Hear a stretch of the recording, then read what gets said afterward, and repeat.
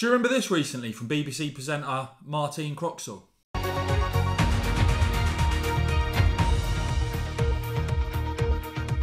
Well, this is all very exciting, isn't it? Hello and welcome to our look ahead to what the papers will be bringing us tomorrow. Am I allowed to be this gleeful?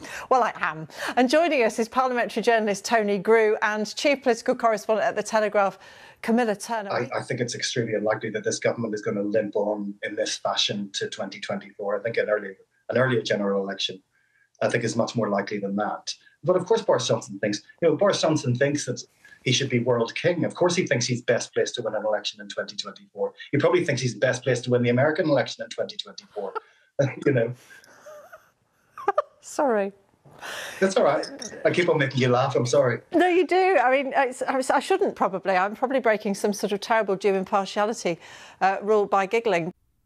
Well, look, it's played out now, and we see after a huge backlash, the BBC admitting, reporting themselves there, that the BBC News presenter breached impartiality rules. The BBC saying that comments by the news presenter Martine Croxall breached its rules on impartiality.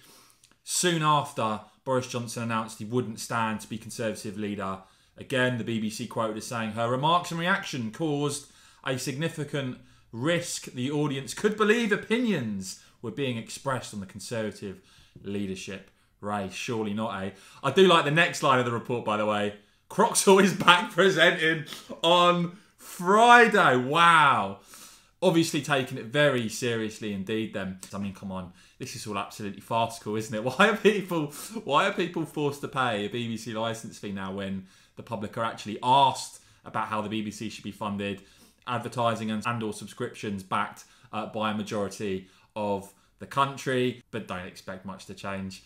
Let me know what you make of that in the comments below, guys. I'll keep bringing you the very latest, so please do whack this video a quick thumbs up. And of course, as ever, cheers for watching.